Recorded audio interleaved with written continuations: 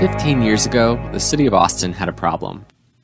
West downtown had been undergoing a decades-long transition into a residential district, but right in the middle of it all, on a piece of prime land, was a power plant that had been abandoned since the 1990s.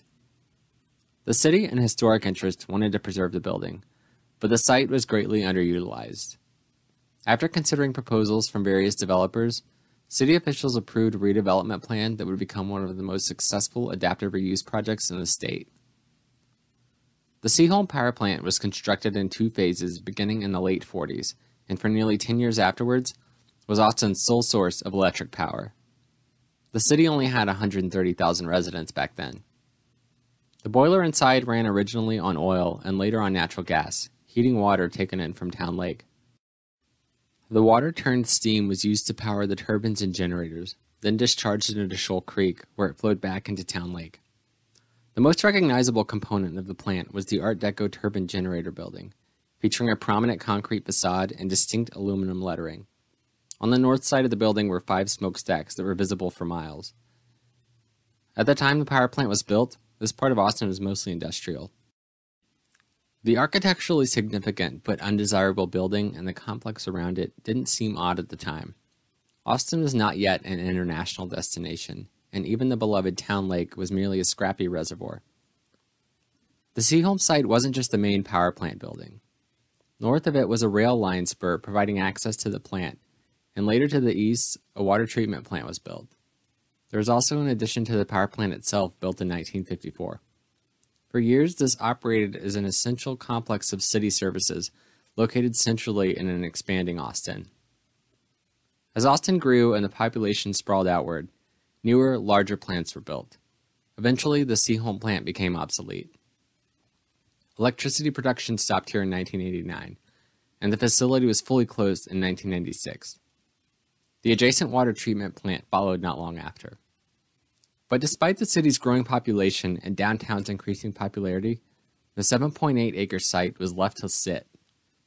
In the late 1990s, the city was planning on tearing it down. The land was largely overgrown by this point, and the buildings were beginning to show their age. The demolition plan, however, was scrapped as historic groups quickly opposed. In 2004, taking another angle, the city solicited proposals from developers. There were a few issues with constructing here. The city wanted to preserve the iconic turbine building, but much of the surrounding land was contaminated with oil and now banned PCBs.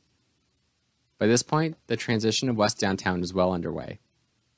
The warehouses that had once filled the neighborhood had either been torn down or converted into trendy stores, bars, and restaurants. Seaholm had become the missing piece. Seaholm Power LLC was formed as a consortium of investors interested in developing the Seaholm site. Their proposal was selected, and they reached a master development agreement with the city in 2008. Construction work began in 2013. It wasn't until 2015 that the first elements of the redevelopment opened. This included the turbine building, which had been converted into offices, as well as the completion of the Seaholm Residences Tower. North of the turbine building, a park was built, flanked by the residential tower on one side, and on the other, a retail building anchored with a Trader Joe's. The park disguises an underground parking area that extends under much of the development. On the south edge of the park, against the back wall of the turbine generator building, much of the old equipment has been preserved. The smokestacks still rise high above the building, now capped and repainted. On the site of the water treatment plant next door, a new library was built, integrating Shoal Creek with the lake. But through all this transformation, the Seaholm couldn't entirely shake its original purpose. Although the city stopped generating power here long ago, the site was still crucial in Austin's infrastructure network as a substation.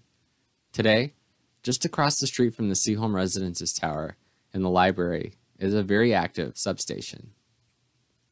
In true Austin form, it has been screened with decorative fencing and art. Although the Seaholm complex of old is nearly unrecognizable now, there is one piece of the site that remains abandoned and unused. Across Cesar Chavez Street from the front of the turbine generator building, on the edge of what is now called Lady Bird Lake, lies the highly visible water intake structure. The city has not accepted a proposal for doing anything with this site, although ideas have included a boathouse and a restaurant. The transformation of the Seaholm Power Plant is indicative of a larger change that engulfed it. The power plant had turned into a relic as Austin had turned into a city, and today it stands as a proud example of how new and old can coexist and how buildings can transcend time and purpose.